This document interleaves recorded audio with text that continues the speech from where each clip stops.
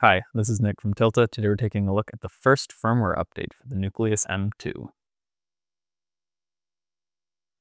In order to independently adjust the zoom rate for the up and down inputs of the zoom rocker, we'll first enter the menu by double pressing the menu button and navigating down to Joystick Rate. From there, we're able to navigate between the up and down options with the down arrow, and then double-click Menu to select. From here, we can use the menu button to go up, or the down button to go down. This will change the sensitivity for the down inputs as well as the up inputs. For example, with a lower rate for the down input, we're able to zoom out pretty slowly.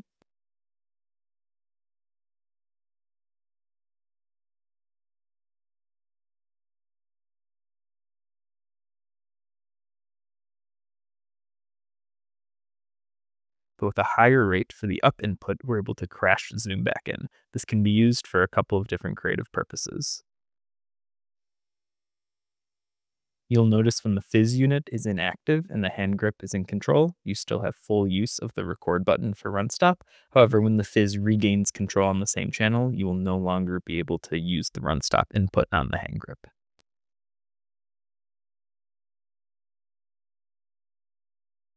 The new knob calibration process begins the same way by double-clicking the menu button and navigating to Calibrate Knob.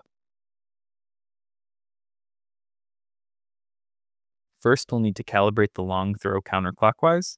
We can do so by moving the knob all the way to its counterclockwise position, making sure that the range switch is in a down position, indicating it is in its long throw position. Next, we'll double-click the down button to confirm and move the knob the opposite direction. Now we'll need to calibrate the short throw, which we'll first need to move the range selector switch to the up position. You can double check this by moving the knob back and forth, as it should be an incredibly short throw. We can then move the knob all the way to the counterclockwise position and double click the down button before repeating for the opposite side. Knob calibration is now complete, and we can double check by making sure the throw stays between 0 and 999 in both range options.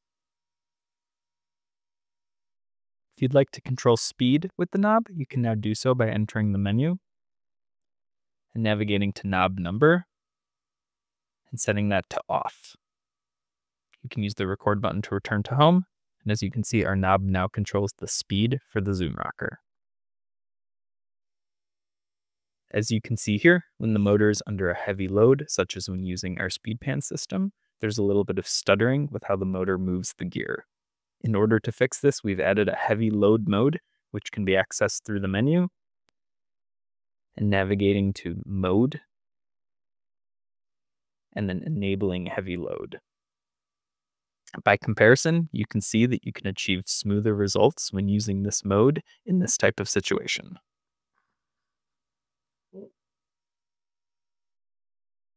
We've also fixed an issue where 24-volt power sources could cause the motor to draw excessive operating current. This eliminates any issues when using our motor with a 24-volt power source via 3-pin Fisher run stop cable, and still allows users to take advantage of the higher torque. Daisy chain motors can now be controlled by different controllers when on different channels. As you can see, our fizz is set to control focus, and our hand grip is set to control zoom. We have our fizz unit set to channel 6, and our hand grip set to channel 4, as well as our focus motor on 6 and our zoom motor on 4. We then have power entering the focus motor and daisy chained to the zoom motor. If this connection is not immediately established, we can re-establish it by double tapping the function button in order to make the fizz inactive, and then power cycling the hand grip by holding the record button. Once the zoom motor loses connection, the LED will start flashing, and we can repower the hand grip. Without interference from the fizz, it should be able to establish connection. We can then reactivate the fizz by double tapping the function button, and now we should keep control on separate channels with separate controllers. As you can see here, we're able to lock the touchscreen of the fizz by holding the function button, but we're still able to use the physical buttons such as the record button. We can double tap function in order to make the fizz unit inactive. We can use the mark button to set a mark, as well as delete that mark, and we can also calibrate our motors through the fizz, all while the touchscreen is still locked. We fixed two issues with the auxiliary screen, one where overlapping information would be displayed at startup, and the other where the screen would flash white upon startup. We can swipe on the main touchscreen to the camera control interface, where we can see that we've replaced resolution control with iris control. We've also made it easier to edit marks once they've already been set. So as you can see, once we load a lens, we can go to the map option and see all of our previously mapped focus points.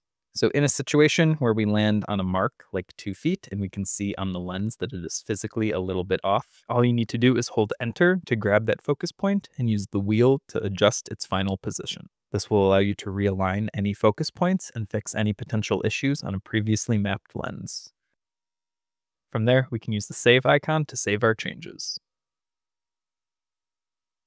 We've increased the time it will take for the unit to go to sleep from 3 minutes to 10 minutes and improved general system stability. We've also added some additional lenses to the lens library. We can access this in the menu by navigating to the lens page and then selecting lens list. From there, you can see we've added some ingenue options for easy 1, 2, and 3. We've also added some RE options, such as the master primes and the signature primes. Here you'll also note that lenses are now ordered based on focal length. We've expanded our Atlas Mercury series to include the B set, as well as added the extreme zooms from Triopt. For Cooke, we've included the 5 eyes, as well as the S4 eyes.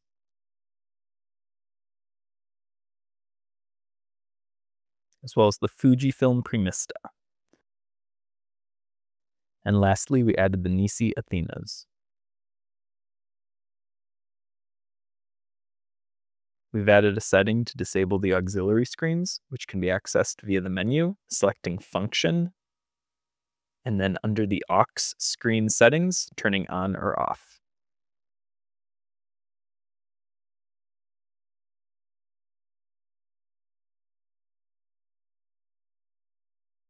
We fixed an issue where automatic screen brightness would permanently enable the iris slider LED. So if we enter the menu, navigate to Function, and then select Screen Brightness, we can set this to Auto and press Menu to return, and then navigate down to Slider LED, where we can turn this on and off. That was an overview of the first firmware update for the Nucleus-M2. I'm Nick from Tilta. Thanks for watching.